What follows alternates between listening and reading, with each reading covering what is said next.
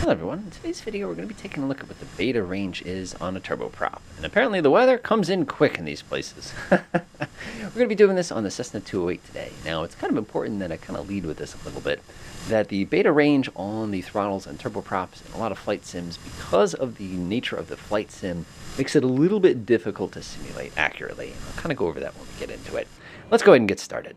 So we're sitting here in a lovely Cessna 208. This is a big plane. It's one of those things where I always get tickled by this plane because you look at the older versions when there wasn't even like instrumentation as far as GPSs, and now it's like G1000s and G3000s. So it's amazing. And also they got really powerful, like 950 horsepower. Anyway, let's flip our heads down over here to the throttle here. Now, there's a bunch of different controls on here, and I'm sure many of you are familiar with them as far as control scope, but we're going to take a look at some of the weird spots. First of all, you probably notice on the far left, there's an emergency power setting. Now, this particular aircraft, when you pop this out of this mode, you can actually manually set how much fuel goes to the engine. Now, this is interesting because the amount of fuel flow to the engine is going to dictate its speed and acceleration. So that's actually kind of neat. There's a manual one. You had to really break something, by the way, to need that one. The one right here, this is not a throttle. You're wrong, Microsoft. It's a power lever. It's a totally different thing than a throttle. Basically, what you're doing here is you're selecting how much torque we should be using, except when you're in the beta range. So now the beta range is a special range for turboprops, and many turboprops have it, where you directly control the angle of the blade. So the reason we have that capability is when I nudge this throttle forward, I should say the power level forward, what you'd normally be doing is the aircraft, if it was in beta mode, which by the way, you have to make sure it's in low idle or ground idle is what you'll say, I would actually be twisting the propeller blade so that it takes a bigger bite out of the air, which enables us to start floating forward. Now, if I pulled this handle backwards, I could actually pull it back so far that the blades of the actual propeller would reverse direction and actually prevent us from actually having forward thrust and then give us reverse thrust. So imagine for a second my propeller blade is spinning at 100 RPM right now. When I push my throttle forward when I'm in my low idle position, what you'd be doing is keeping it at 100 RPM and then causing this blade to bite more air, giving us forward thrust. Leaving it in low idle and then taking the handle and pushing it backwards, what I would be doing is keeping it at the same RPM, but now twisting the blade reverse to give us reverse thrust. The combination of this inside of this beta range gives us the ability to control our taxi speed extremely precisely. Now, it's worth noting that depending on the turboprop, sometimes this behavior is a little bit different. But one thing you're going to see almost universally is you want to be in the low idle position. So what I'm going to do is I'm going to disengage my parking brake. Now, I've gone ahead and done that. Now, normally the way they have this set is when your power lever is at the bottom position like it is right now, we should have no thrust whatsoever. We should just be sort of hanging out here. Now, what would happen is I'd push this to the top of the beta range, and that would be just enough thrust to get this thing moving at kind of a gentle rate. Now, you'll probably see, for whatever reason, even though the propeller blades have twisted here, I'm not really going very quick here.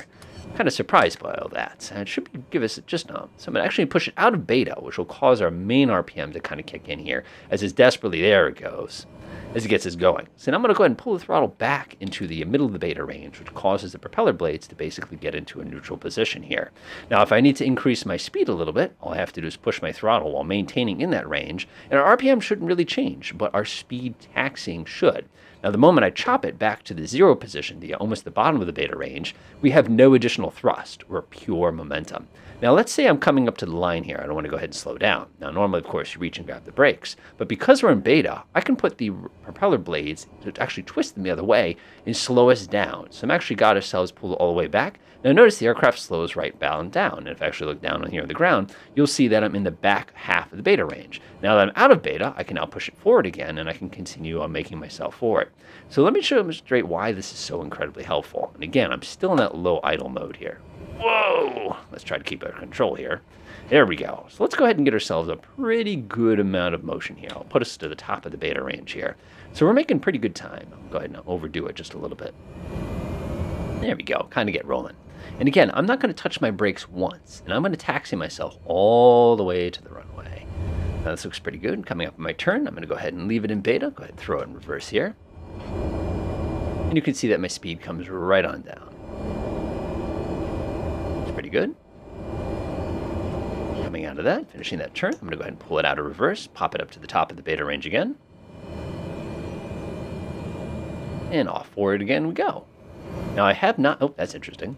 Now, I have not at any point touched my brakes. I am completely going based on going to the top of the beta and the bottom of the beta by reversing and everything like that. So let's say now we're coming up to this runway. Of course, there's a van there that's in my way. I'm going to go ahead and go backwards.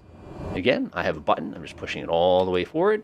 And we'll slow down and actually manage to come to a complete stop. I'll go ahead and kick this out. I'm going to engage my regular brake here. And I'm going to go ahead and take us out of that range. Now, you're probably saying, well, that's actually pretty useful. You have a lot of control over the speed you have on the ground. And from what I've been told, people on turboprops actually have even more control than even the control I was demonstrating. Now, let's say we pop ourselves from low idle up to what they call flight idle. Now, the first thing that's going to happen is we're going to order the governor and the engine to go ahead and spool up significantly greater amounts of power, which is going to improve the response of our engine.